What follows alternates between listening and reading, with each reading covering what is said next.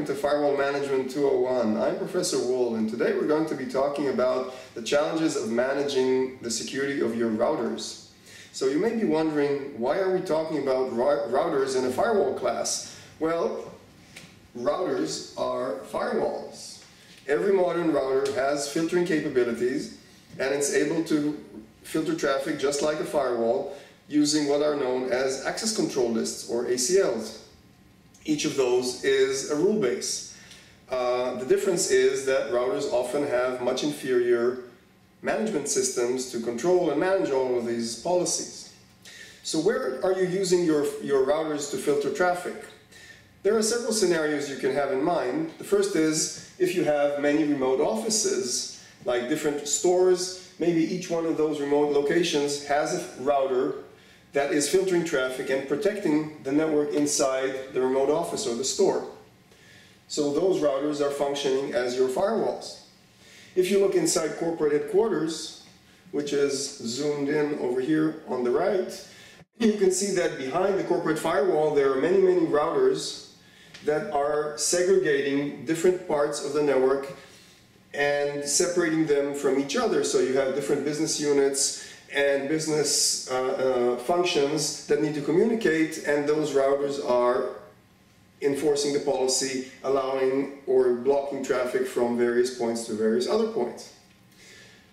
With this in mind, now think about what you need to do when you're introducing a new security change. You need to now allow traffic from point A to point B, and it has to go through the network.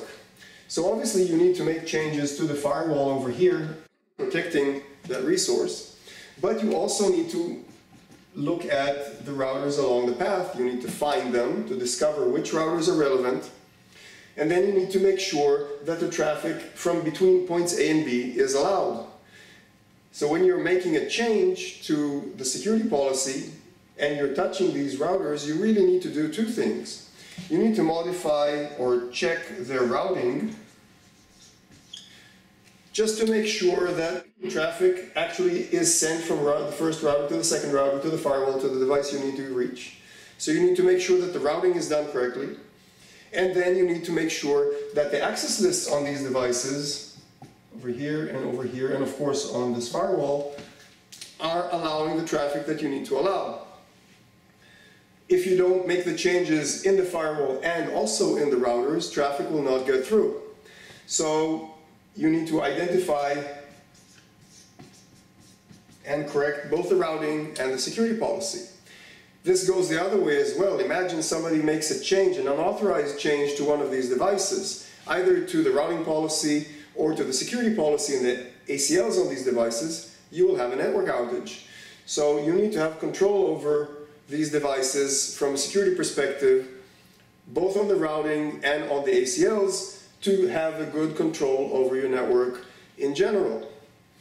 And the final aspect of this is that since these routers, these filtering routers, are part of your security infrastructure, they are subject to audit. So if you have a PCI audit, these devices that protect your stores are part of the PCI audit because they are protecting your areas where you're storing credit card information.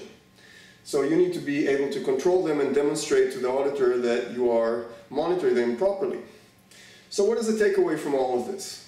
You need to remember that your routers are also firewalls. You need to, and you need to treat them that way. You need to monitor them for changes. You need to consider them when you're making security changes to the network, and you need to audit them properly. And finally, sometimes these routers become very bloated in terms of policy. They have thousands of access lists on them, and they become difficult to manage and slow things down, and it might be a good idea to clean them up occasionally and get rid of the clutter. That's what we have today. Thank you for your attention.